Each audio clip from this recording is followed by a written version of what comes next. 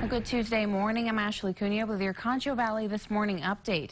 An update on the weekend crime report. San Angelo police were called to the scene of a stabbing Saturday night where the victim was then transported to a local hospital for treatment. The incident occurred just before 8:30 p.m. at Cheyenne Crossing Apartments on West 31st Street. A recent report claimed that the victim was a 64-year-old man who did not cooperate with investigators. The man was transported to Shannon Medical for treatment. The incident is still under investigation.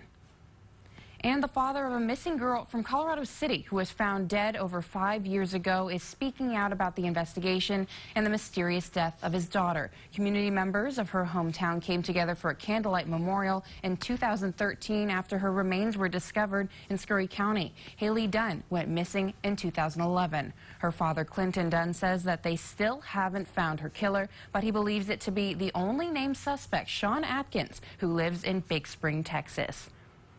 Also, you can learn about one Concho Valley man whose nimble hands can create custom furniture at Santa Fe Furniture. Cord Sonnenberg has been designing pieces there for 6 years. He says some of the architectural design classes that he took in high school helped him get where he is today, as well as his hands-on experience. To learn more about his work, visit ConchoValleyHomepage.com to watch the latest Concho Careers segment.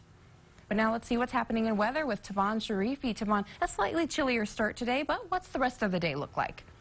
You're right, it is a chilly start, but we'll be comfortable today with those temperatures in the mid-60s, 65 for your high temperature, partly cloudy skies, northeasterly winds, 10 to 15 miles per hour. As we head into this evening, it is going to be another chilly night with an overnight low of 37 degrees, increasing cloud cover, northeasterly winds at 5 to 10 miles per hour. And for tomorrow, even cooler, but right back down near seasonal averages. We'll see a high temperature of 57 degrees, a slight chance to see showers as early as tomorrow evening, but we're really going to see those showers move in as we head overnight into Thursday and continuing into Friday, increasing those rain chances going into Friday, 62 degrees, and it is going to be a cool weekend ahead in the lower to mid 50s.